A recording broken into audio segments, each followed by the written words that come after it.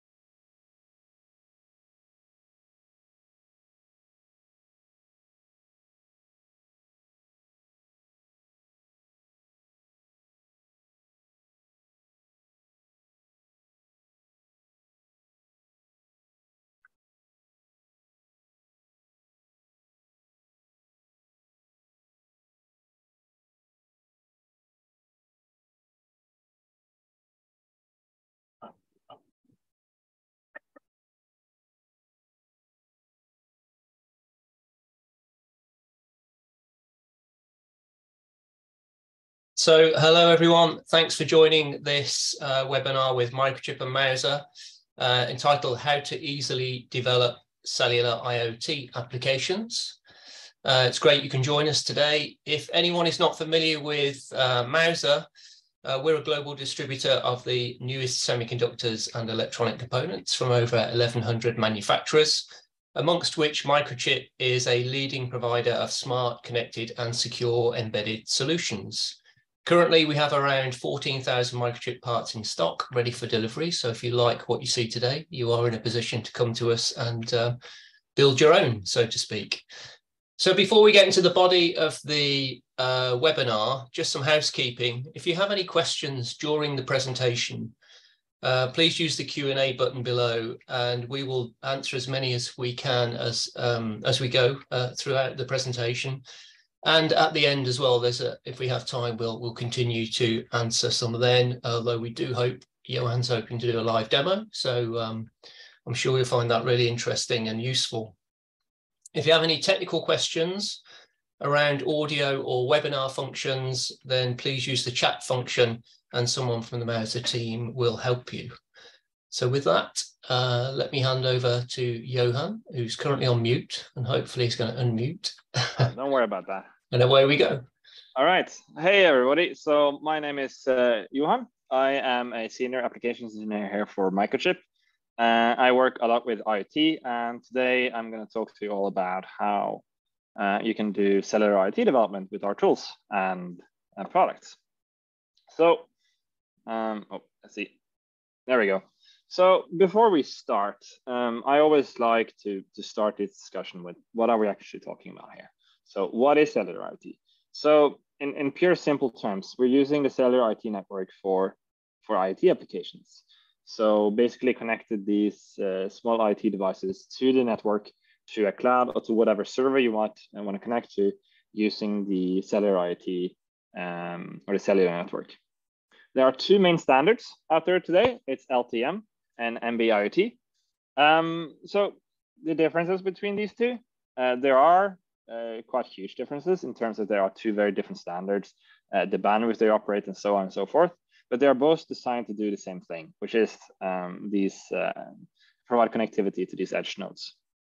So if you'd like to read more about that, there's a lot of resources online, but for the rule of thumb, you can probably see here on the map that if you want to do LTM, that's mostly what's being used in the West. There is also NB-IoT, but if you want to do it in Asia, it is almost exclusively NB-IoT. So that was what is cellular IoT, but why are you using cellular IoT? So before we had cellular IoT, if you want to connect your edge node to the network without LTM, you needed to use these quite power heavy standards. There was expensive data plans. They were pretty much not built for deploying a huge amount of devices like this. It was more built for instance, your mobile phone. That is where LTM changes stuff. It has, for instance, power saving features built straight into it. And the data plans offered by different providers and operators are built to scale largely with more affordable data plans. Some example applications you can use Cellular IoT for is, for instance, asset tracking. Let's say you have a package and you're going to send it from somewhere in Europe to somewhere in America, and you want to know where it is at all the given time. Then you can, for instance, use the GPS and provide and upload the GPS coordinates using a Cellular IoT connectivity. Or it can be as simple as a remote sensor node. You need to maybe measure the temperature at some location, maybe if it's an industrial or consumer, and you want to maybe upload that to the cloud, then this would be a good solution. So what is our solution to all of this? So this is the AVR IoT Cellular Mini. It's a development board for LTM. And the main hardware components we have on this is a microcontroller. It's our AVR DB. It's a 128K flash and a 48-pin variant. It has the ECC 608B, which is also from us here at Microchip, which is a secure element. And you basically use this secure element to store your security keys, which you need to connect to, for instance, if it's AWS or Azure or any of these providers, cellular providers and cloud providers. You need this to be secure. And finally, our partners at Sequence, they provided us the Monarch 2, which is the actual cellular modem on this board. Again, one thing that this is very much tailored for is these low-powered edge nodes. We have tried to build low power straight into the board from the get-go, and I'll talk a little bit more about that later. You can connect sensors to it by using a something called a quick or stemma connector. It's this thing right here. It's a standard from Adafruit and SparkFun, and they have a myriad of different connectors that you can connect to it. If you're more familiar with clickboards from Microchip, you can still connect those, but you'll need an adapter. The form factor of this is something we call a feather. That's also from the Adafruit ecosystem. What it basically allows you to do is to connect something called a feather wing. So those of you that maybe are familiar with Arduino, it is very similar to Arduino Shields. In the box itself, you'll find the board, obviously. You'll find a little antenna, and you'll find a SIM card from our partners at Truephone. So this SIM card gives you a 90-day free trial and 150 megabytes. So before we continue, one of the big questions I always get is, Cellular IoT, okay, but then I need a SIM card. And that's true. And that can be actually really difficult because if you want to have your product operate in multiple countries and multiple regions have different operators. So how do you kind of merge all of this to one solution? And that's where a company like Truephone comes in. So they provide one SIM card, and they have deals with all these different operators. So it should work seamlessly in all the countries that they have available. In terms of other stuff on the board, not to go too much into detail, there's a couple sensors. There is a temperature sensor from us. There is a color sensor on the board. There is a power supply and battery charging. So if you see up on the right-hand corner here, there's actually a battery connector. And there is also a battery charging circuitry on it. And as with all our products, we also supply a debugger. That's the one right here. So you don't need an external debugger to work with the board. Yeah, and just a second, just a couple of questions come in. I think you've answered one of them, which is the battery charger built in? And you've mentioned that that's on the board. And also a couple of people asking if we can get the slides. And what you'll get is an on-demand version of the webinar that will be available to you. So you'll be able to access the information whenever you like, basically, or share with colleagues. All right. Okay, thanks. Moving on then. So a bit on the positioning of this board. What are we trying to do with this board? And one of our goals is to be the easiest cellular development board out there. Cellular development board can be notoriously difficult because you're not only dealing with something that's wireless and not only wireless cellular, but you also need to work with the low level, that is the embedded code, for instance, in the microcontroller, and at the same time being able to deal with this quite complicated cryptography to get it up to, for instance, AWS. We have robust, low power, and secure. That is one of our slogans when it comes to IoT, and we stand by that. So for instance, secure is our ECC, low power is that the entire board is built upon low power, and robust is our products in general. It is quite affordable. I'm not 100% sure what the retail price is at Master at the moment, but at least it's mostly around $60 to get it. We also have some other tools to reduce the barrier to entry to cellular IoT. We have, for instance, Arduino support. We have a very accessible documentation, and we aim to make that very modern. And we have a ready-to-use library that should be quite easy to use and plug and play directly. Johan, sorry to jump in again. No worries. Couple of questions. And I don't know about these really, but is there a reason the AVR was chosen as opposed to PIC18 LF or PIC24 LF? Yes and no. So this is one of the AVR IoT lineup. So we have used a PIC16 in the past. The particular reason for choosing this AVR is that in order to fit a lot of these cellular stacks or network stacks onto the board, we needed quite a bit of flash, and that's why we have this 128K variant. You could do probably the same design with other boards, but that is the primary reason. Another reason is the AVR DB has a new feature which we call multi-voltage I/O, and that is basically that even though the board itself runs on 3.3 volts, I believe the sequence module runs on 1.8 volts. So with this multi-voltage I/O, you don't need a level shifter. You can just communicate with it directly without having to add that level shifter on it, because it's basically built into the part. Yeah, nice. Couple more questions. I'm just conscious that we'll need to move on, but somebody's asking, can it be connected to a Linux system such as Pi or BeagleBone through USB or pin headers? So it can be connected to any Linux system. All of our tools are compatible with Linux. So I'm not familiar with those other terms you just used. But for instance, if you want to program the board, as I said, it has Arduino support. So Arduino is compatible with that. Or if you want to plug it into MPLABX, we also have a Linux version of MPLABX. Yeah.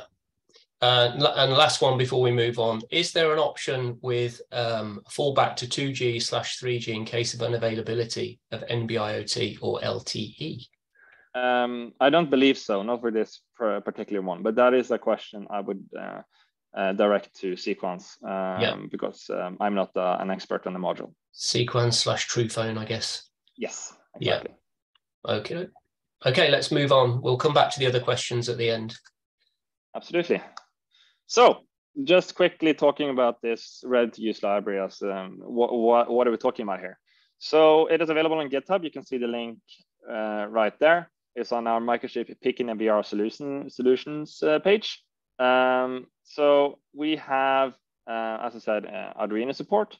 So the Arduino IDE is, if you download it and install this library into it, it'll show up and work as any other Arduino board. And it's also supported in MPLABX using something called the sketch importer to import this library. In terms of cloud support, at the moment, we support AWS and something that we have labeled self-hosted. And self-hosted is just that you don't use any cloud providers. Maybe you have a MQTT broker hosted yourself. In order to enable this Arduino compatibility, we're using something called a core. It's called the DX core, and that's what basically connects all of the Arduino functionality to the AVR itself. And when I say fully featured, just what I mean by that, we have LTE connectivity drivers, we have HTTP driver, HTTPS driver, MQTT, low power, and a couple more. We also wanted to make it easy to use, so we have this entire onboarding procedure. So I have this slide, but I thought I might as well just show you. So to show you that I'm not lying, I have this board here. And let's see if I can open here. If I connect this like so, you see it's a little bit drive here called Curiosity. And if you double click on this click me link, it'll take you to this page. It'll tell you how to, for instance, prepare the hardware, make sure that the SIM card is inserted and so on and so forth. It wants that the antenna is connected properly, and that basically all of the hardware preparation is done. As I said, there is a SIM card in the box, and you need to activate this to work. It's on the back side of the board, so you need to activate that with True Phone beforehand. Then you upgrade the firmware. So I can just click on this download latest text. I can open that, and I just drag and drop it over to this drive. And it'll, boom, there we go, board's programmed. And then finally, connecting to the network. There is a couple LEDs that tells you how connected you are, and mine should be all the way connected. To verify that everything is working, you get with this board interaction page. If I click Start Sensor Data, you actually can see here that we have the two sensors on the board. So I'll block out the board, and boom, you can see that the light intensity drops. And if I unblock it, you can see that it bounces back up. And this is just kind of to illustrate that we are actually having connectivity here. We are not just making a simulation or making a claim. This is your board is actually connected to AWS. And then you can turn on and off some LEDs and play around with it before finally you're prompted to go to the documentation, which I'll come back to.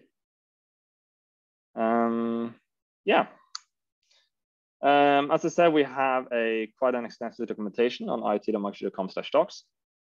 We have user guides for all the software modules, for all of the hardware. We have API references, tool walkthroughs, and more. And we have also multiple demos, which all features like application notes and videos and so on and so forth. This is one of the examples we have is a GPS tracker. You can find it on the website. And what we basically did here, to utilize the feather footprint, as I was talking so much about, we took this little, let me see if I can get the, no, not the pen, the laser pointer. This little thing right here, connected it to it, hooked up a battery just straight into the port.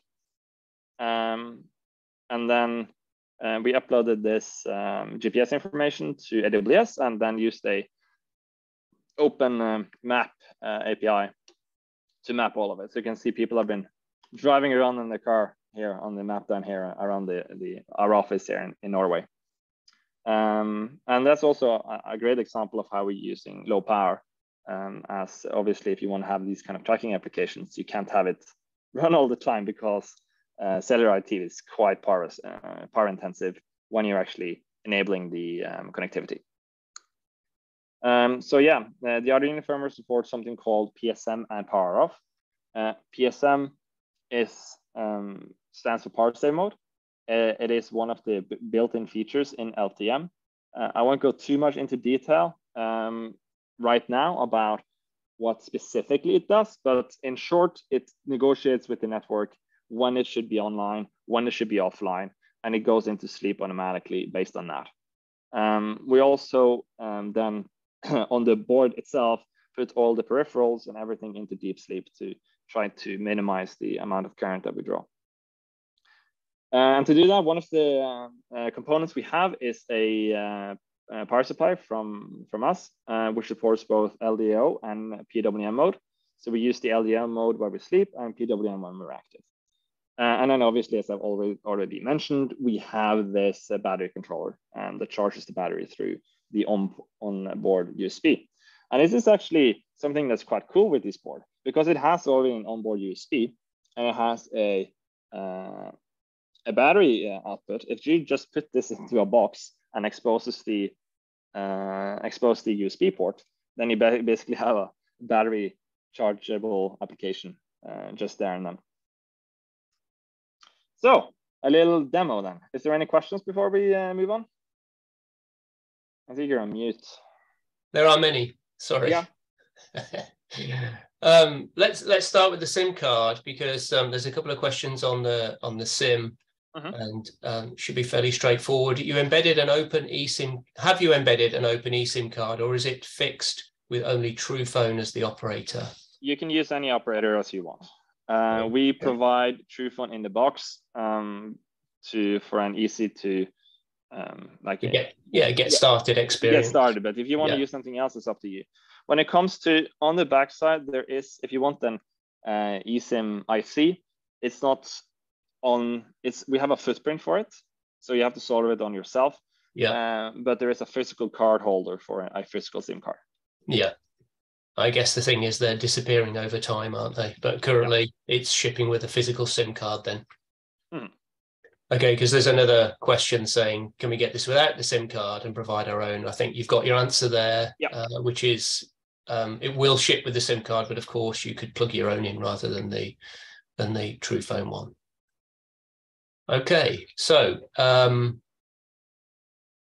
here's a little more in depth here about cross-platform. How easy is it to connect to web apps for Android and Apple? Have you developed any API that allows this to happen? How easy is it to connect to the different web platforms such as iOS and Android? So yeah, essentially, can you connect using an API to iOS and Android?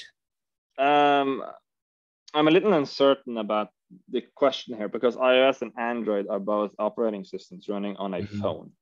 So what we are providing is connectivity to the cloud. So if you want to send some information down to an Android device or an iOS device, that will have to be done through the cloud, while you can use this board to connect to the cloud or whatever server you want to do. Like we have HTTP and HTTPS support. So if this is a REST API that either Google or Apple provides, then there's nothing that stops you from using those APIs directly off the board. Yeah, I think in summary, what you're saying is if this device is sending data to the cloud, then it's entirely feasible to pick it up on an iOS or Android device. Absolutely. Yeah, that's kind of the beauty about this. As soon as you get the data to the cloud, then you're set, right? Because then the data is available for you. Yeah. A couple of questions about the antenna, Johan. So first of all, what kind of antenna is it? Who's made it? Have you got a spec for it? This is a Molex antenna. I don't know too much about antennas. It's if you go to the product page, it'll tell you what it is. That being said, it's just a normal antenna connector. You can see it actually on the board here, all the way on the bottom right here. You can connect whatever you want of antennas. And I believe in the hardware user guide that we have, if you go to the documentation page, user guide, and hardware user guide, I believe there is some comments about probably a bill of materials too, is there, I imagine? Yeah, so here's the external antenna. Included with the development board is a flexible antenna with a UFL connector from Molex. Yeah, and then which antenna it's suitable for. If you want more specific information about that, you can always go to Sequance's website. They have more information about that. Just hold it there, because there's another question also asking what's the frequency band of the antenna, and you can see that there in black and white. And that person is also asking, can we link to private network, which is not cellular, but not with a cellular modem, I don't think. I don't think I understand the question. I guess in the same way as we're seeing it come with 5G, where we've got private networks being set up. That's something you'll have to take up with TruePhone. As long as any of these operators support that, the board itself shouldn't discriminate on it. Yeah, if your network conforms to the standard, then there should be a way of connecting to it. Yeah. Quite okay. Let's show that one as answered. So that's the questions on the antenna. What else have we got here? Also one around RTOS. Do you have free RTOS support? So at the moment, no. We are looking into expanding the board with additional features as we go on, especially in MPLABX. But at the moment, no, we don't have any free RTOS support. Okay. I believe though that the AVR-DB has a free RTOS support out of the box. You'll have to go to FreeRTOS webpage to see if it is in or on their GitHub to see if the device is in there. I believe so. So in that case, you can just use it. But we haven't provided any what can I say, out of the box library. Yeah. Couple of other things more on, and I guess you touched on this a couple of times on power consumption and sleep modes and so on, but these are more sort of general questions than detailed. And it's about power consumption during cellular connectivity and power consumption when sleeping. I guess there may be some, we may be looking at it right now, I guess, in the documentation. This is sensors. I don't know if in this hardware user guide we have, because it's heavily dependent on the firmware. So I think I can probably dig that up, but for instance, for the GPS tracker, I do believe we have some graphs down here. This is for the GPS tracker specifically. Yeah. So without too much optimization on this, we managed to get an average of about, so when you select an average of 18.5 milliamps, but you can see here that it peaks when it's in use of around 120 milliamps, and it sleeps at, I know it's quite low, probably like a couple milliamps. Is that milliamps we're looking at? Yeah, this is all milliamps. Yeah. So yeah, it doesn't scale that much, but yeah, it's somewhere around there. Yeah. Okay. So I think that's answered both of those. And then you can always go to the data sheet of, for instance, of the microcontroller. You'll have all the data there of the actual power draw of the module itself, and you can always go to Sequance's website and download the data sheet for their module, which will also tell you all of this information. I think there's a system view to be taken, isn't there? Really, when you look at what's on the board. And the different factors regarding power consumption over the sort of operating cycle of the device or the node.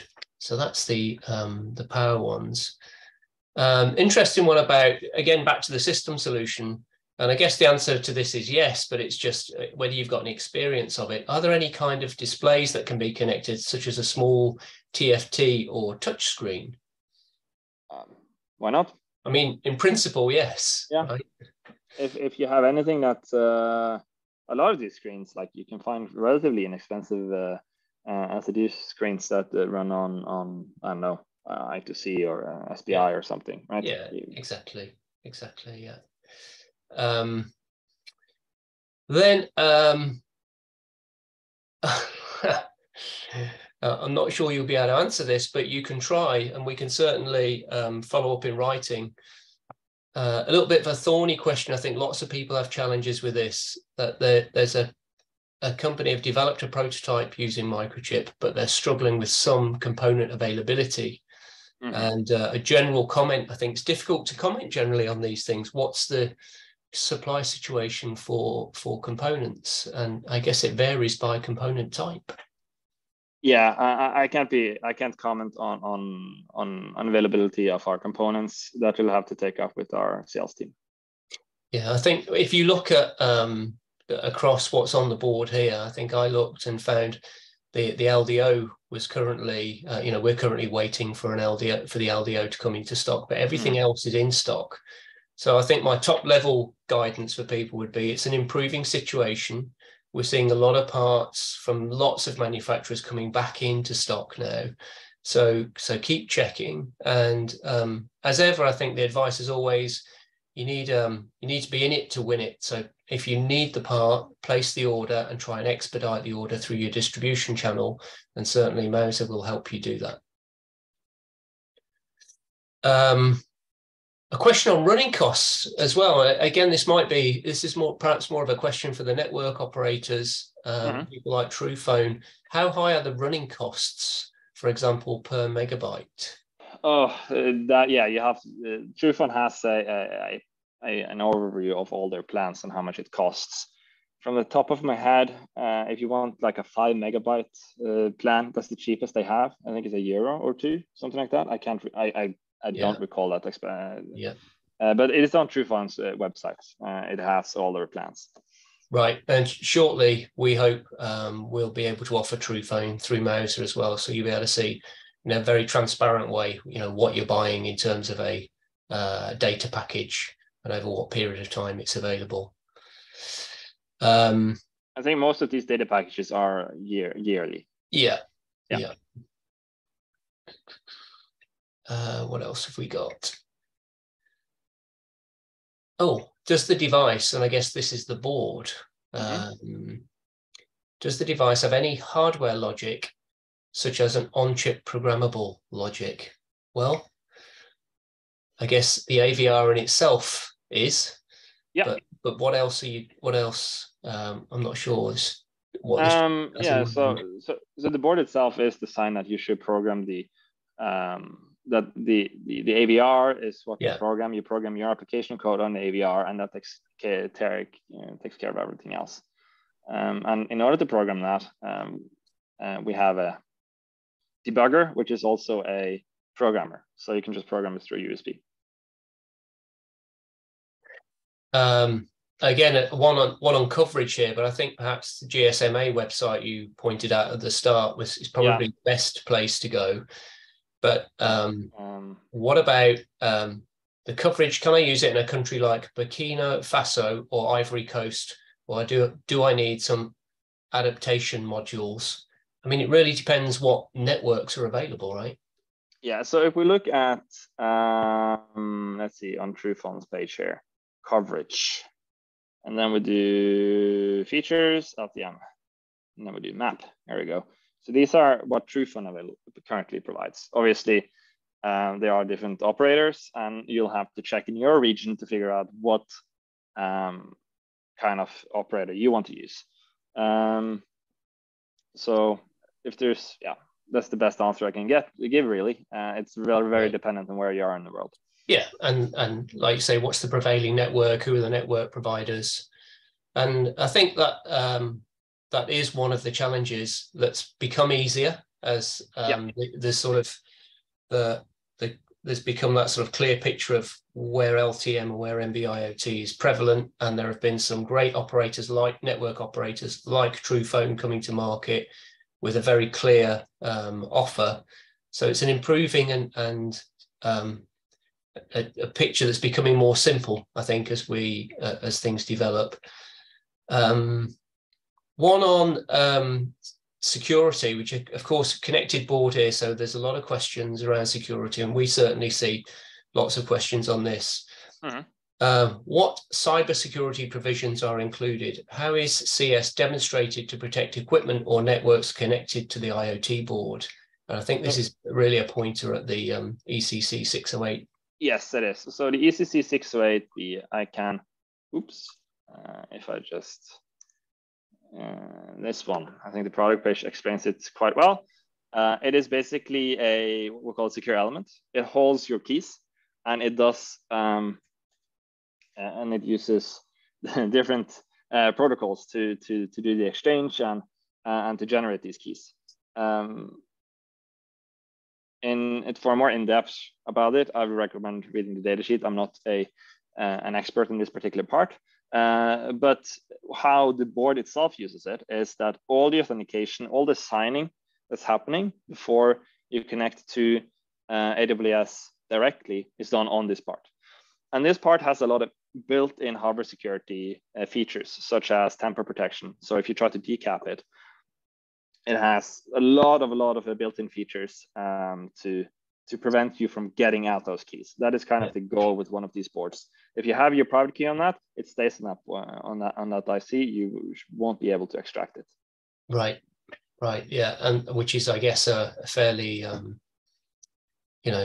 belt and braces kind of approach. It needs to be secure from a physical perspective as well as a firmware perspective. And certainly, I would recommend that go to Microchip and talk to them about what this, what the implementation of this looks like. But really, it's about encryption and authentication. I think would be the two principles that this question is getting at. We answered the coverage question, and then there's a question also about bandwidth. And there's one or two others then about some of the connectivity, but hopefully we've covered them throughout the presentation. But let's see if we get time.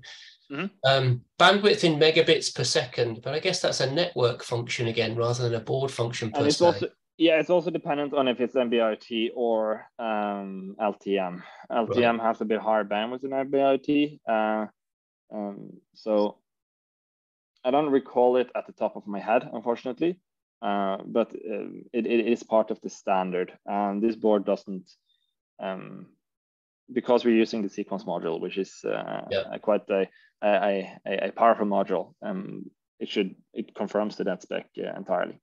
Yeah, for sure. And I think also when you think about the applications that we're talking about here, which is sort of sensor nodes, asset tracking, and so on, then the bandwidth will be more than sufficient, I think, using LTE-M or NB-IoT. Yeah, if you won't be streaming video. No, exactly. Exactly, that's what I'm thinking. If you were, you'd probably want a different connectivity solution. Yeah.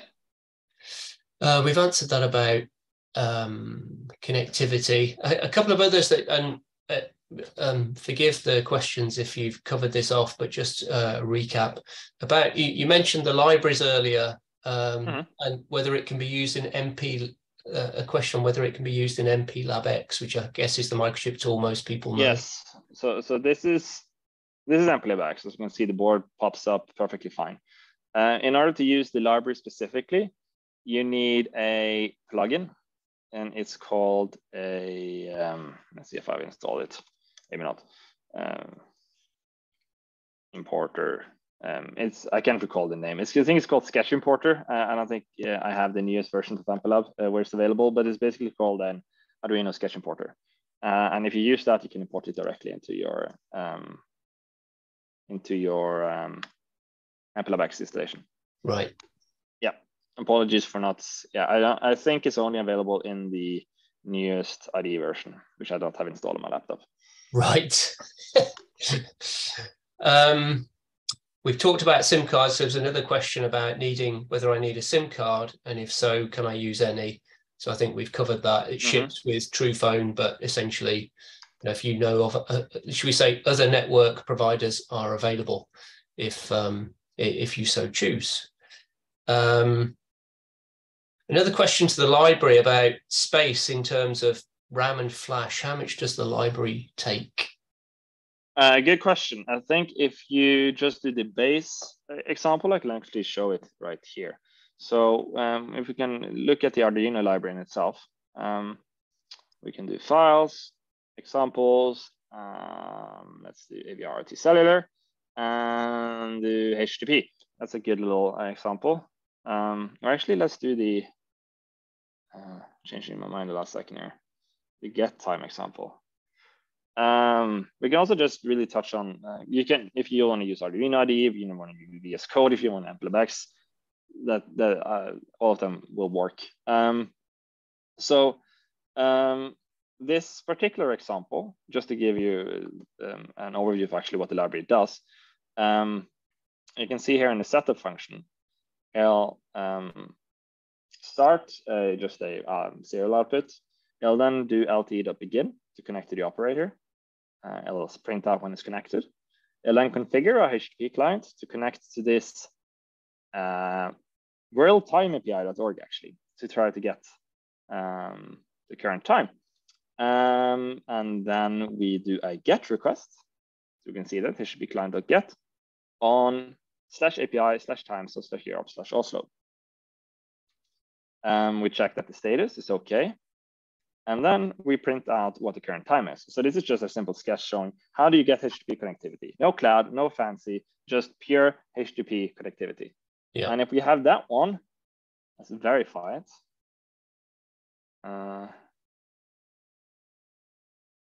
Finding sketch.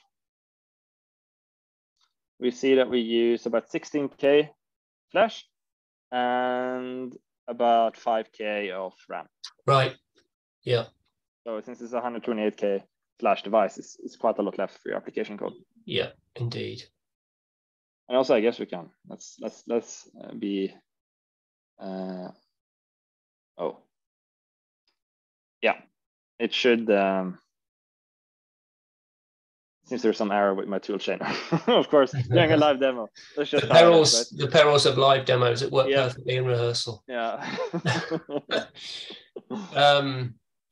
Another question around the cellular module, and again, it might not be something we can answer, but can the firmware of the cellular module be updated over the built-in USB connector?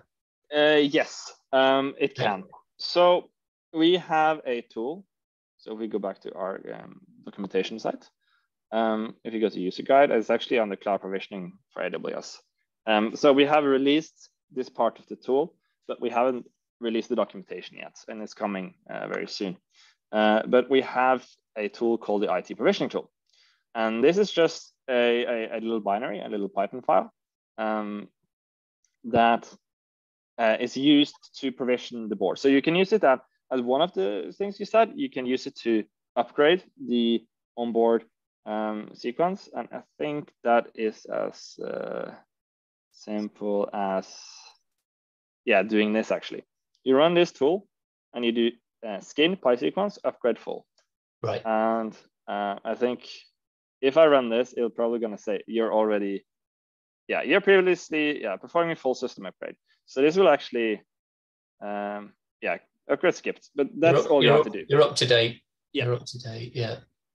Okay, good. That looks very straightforward. So hopefully that's a good answer for our question. So we can mark that one as done.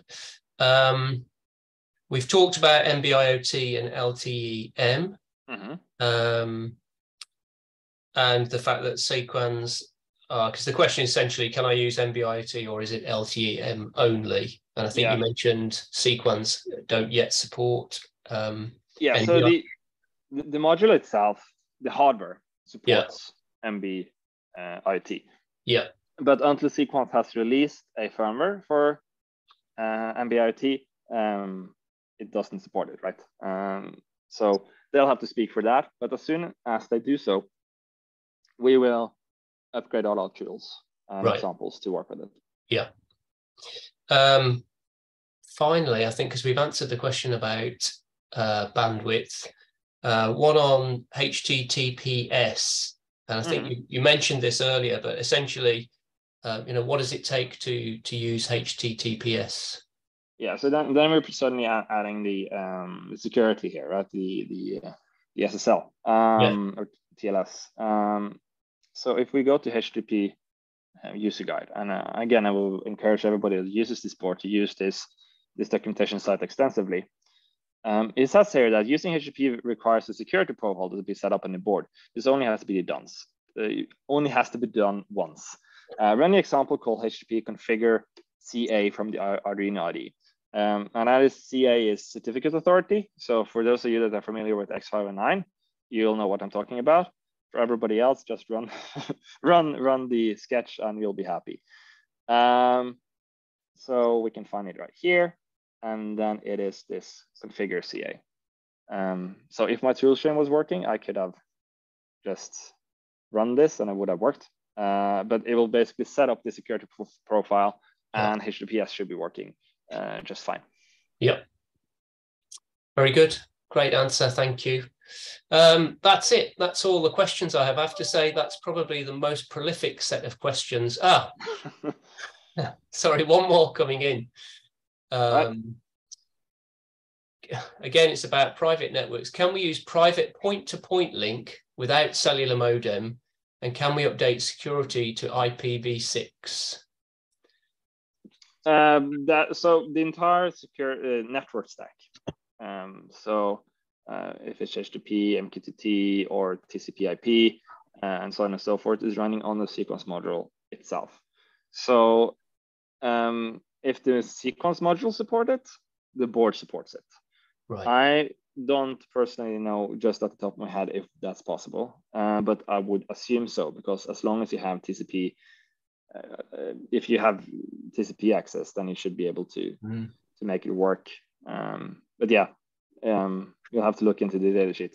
So it's a question of investigating what the sequence module is capable of then. Yes, and also you probably talk to TruePhone. This is a discussion you probably want to have with when it comes to these connectivity questions, and not related to the solution itself and to the microcontroller and the microchip parts. I think having that discussion with Sequence and TruePhone is the best approach, because they're the experts in that field.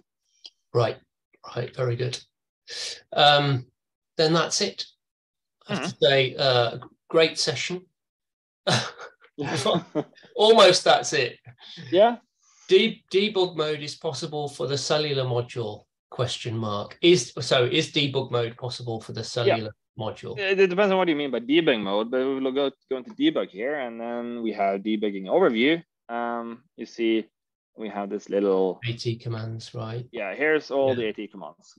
Yeah. And if you want to run the AT commands directly on it, you have two options. You can either download this UART bridge, and that should be as simple as actually let's try this. I'm gonna stop sharing my screen for a second. Can I do that? One moment. Yeah.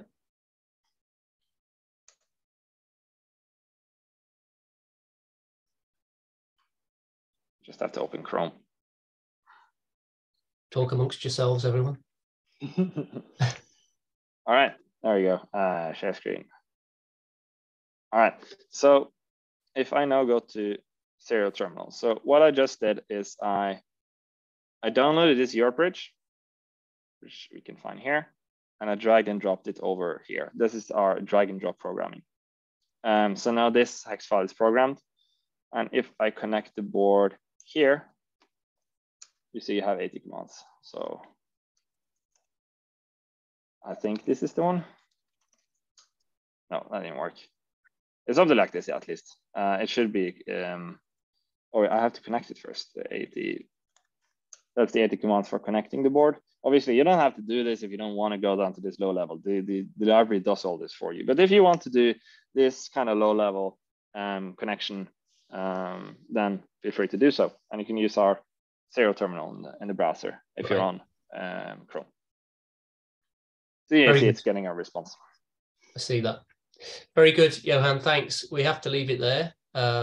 So the questions, I guess we've answered them all kind of within the webinar. So feel free to access the webinar on demand, and certainly to share with colleagues if you feel it will be of interest to them. Thanks again, Johan. A great session there. Thank you very much. As I said, everything's available on demand. And finally, there will be a short survey coming up. We'd be grateful if people could provide some feedback and give us a chance to improve even further the webinars for the rest of what's to come. All right. Thank you very much, everyone. All right. Thank you, everyone.